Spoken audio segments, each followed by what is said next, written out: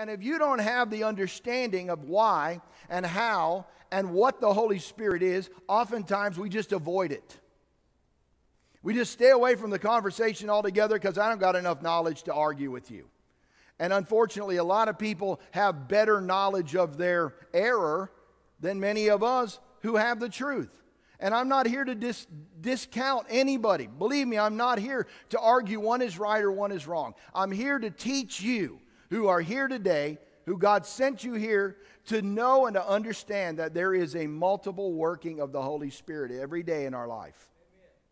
And so I want to just take a moment to clarify, go back and to just broaden my message from last week on this. So if you got your Bibles, open it to John chapter 14, verse 14 and 16.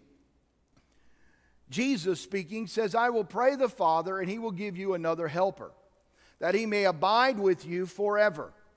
The Spirit of truth, whom the world cannot receive because it neither sees him or knows him, but you know him, for he dwells with you and will be in you. Now focus on this last verse of 17. He dwells with you and will be in you. Being a born-again person is not just some experience you had once in your life. Rather, that moment of new birth is a receiving of the indwelling presence of the Holy Spirit. He will now dwell in you. When you made Jesus the Lord of your life, Jesus here is telling us there will be an indwelling of the Holy Spirit. A moment when the Holy Spirit will come into your life. And we went into this a little bit last week. When he comes in, what does he do? He regenerates. He makes a spirit that is dead to God, separated from God. He makes him alive in Christ, a new creature. Old things, who you were separated from God, has passed away. All things have become new. How? I have the same flesh, I have the same mind, I have the same focus, but yet I'm alive on the inside. The Holy Spirit comes to work in us. A divine personality comes to make his home in our life. There's no need for any believer at the moment of salvation to ever feel comfortless again, to ever be bereaved or forlorn. A comforter comes to live. And we spent a few weeks ago breaking down what that comforter is: counselor, advocate, intercessor. And we spoke about each one of those purposes or personalities of the Holy Spirit that the King James calls comforter. And then again, we also know and understand that when we are born again, the comforter comes, the revealer comes, the enabler comes, but here's another thing that comes. The fruit of the Spirit comes. What's that? Not the gifts, the fruit. Love, joy, peace, patience, kindness, long-suffering. These fruits come because the Holy Spirit lives within me. I am able to endure. I am able to love. I am able to see a long-suffering come into my life that was not previously there before the new birth. These are all parts of the working of the new birth, salvation experience. Christ's purpose in sending the Holy Spirit was so that this divine personality could come and live in us. And that happens when you make Jesus the Lord of your life. The New Testament actually gives us three relations that God sustains with all mankind. First, there is God for us. Second, there is God with us. And third, there is God in us. God has a relationship with man in three ways: for us, with us, and in us. Romans 8:31 says, if God be for us, who can be against us? We certainly hold on that scripture a lot of times in life. When the world comes against us, problems and adversities, we draw upon the strength of that God is for us. Everybody else can be against us, but God is for me. If God's on my side, then certainly we're going to win at life. If God is for me, and I know that He is for me, then why am I in fear? Why am I full of anxiety? If God's for me, is this thing greater than God? Certainly not.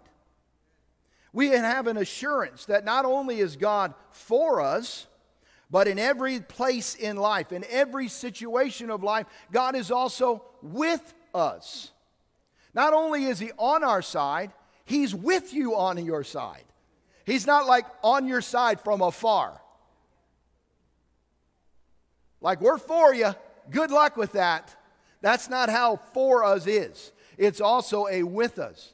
Not only is he on your side, he's in the game on your side. He's on your team. Are you hearing me? It's not God bringing this down to test you. What kind of teamwork is that? How could a God be for us and with us if he's the problem? How can we blame him as the source of our sickness as he's for me and he's with me? No matter what the circumstance may be in life, if you are a Christian, if you have made Jesus your Lord, then he is with you and he is for you. And see, we see under the Old Covenant, under the Old Testament, we see God for the nation of Israel. We see God with Israel, but we never see God in Israel.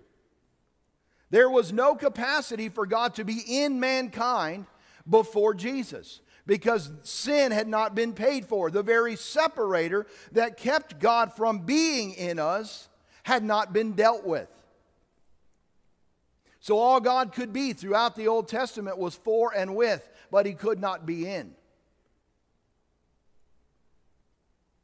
And then the New Testament shows up. What's that mean? That means Jesus. Jesus coming and fulfilling the law. The only thing that man could do to allow God to ever be in them, which no man could do, Jesus came and did. And by doing so, he finished and established the Old Testament. And when he rose from the dead, the New Testament, a new covenant, a new relationship with man was born. That's why in the temple, when Jesus died, they talk about how the veil was torn. In the temple, there was a heavy curtain, about 20 feet high, 30 feet wide, about 4 inches thick. And it went from the top and the bottom. And behind that curtain was what was called the Holy of Holies. And that's where the Holy Spirit resided. And when Jesus died, it says it was tore from the top to the bottom. Some guy didn't go in there and rip it for the Holy Spirit left the temple. The veil was torn. What was that? The separator, the thing that kept the Holy Spirit from us. It was removed by the death of Christ. And when he rose again, he created an environment, an opportunity, a relationship, a testament that was new, built on better promises than the old. 1 Corinthians 6:19 tells us that we are now the temple of the Holy Spirit who is in you, whom you have from God, and you are not your own. I don't want those tongues. Oh, but then you don't want the Holy Ghost. Because here he says he's of God. The Holy Spirit who is in you from God, you don't want? No, I just don't want those tongue things. All right, well then get over your tongue thing and get the Holy Ghost. And then I'll show you why the tongues thing is so valuable in a minute. But let's just agree, the Holy Spirit lives in us, and he is from God. And the Holy Spirit, let's agree that Jesus said he will be with us forever in John, right? So the Holy Spirit will be given to live in us by God, and as Jesus said, forever. This is important. One of the mighty truths in connection with our redemption is this apex of reality in that moment where Jesus died and rose again. Redemption has now been paid for. We have now been able to access a redemptive life, redeemed from the old ways. After the Holy Spirit recreates us, regenerates our spirit man, makes us new creatures in Christ, then he, that person of the Holy Spirit, makes our body, which that new spirit is in, his home. So you want to know where the Holy Spirit is? He's in sons and daughters of God. 1 Corinthians 3:16 in the Amplified. Do you not discern and understand that the whole church at Corinth are God's temple, his sanctuary, and that God's Spirit has his has his permanent, what's that word? Dwelling in you. To be at home in you collectively as a church and also individually. This is talking about the Holy Spirit at salvation. He dwells in you at the new birth. Nobody in this church, leadership-wise, let me say that because I can't speak for you, but we as a church do not argue that the Holy Spirit is part of the new birth. He has absolutely come into your life when you made Jesus your Lord. He dwells in you. 1 Corinthians 6:19, do you not know that your body is the temple, the very sanctuary of the Holy Spirit who lives within you, whom you have received as a gift from God? You are not your own.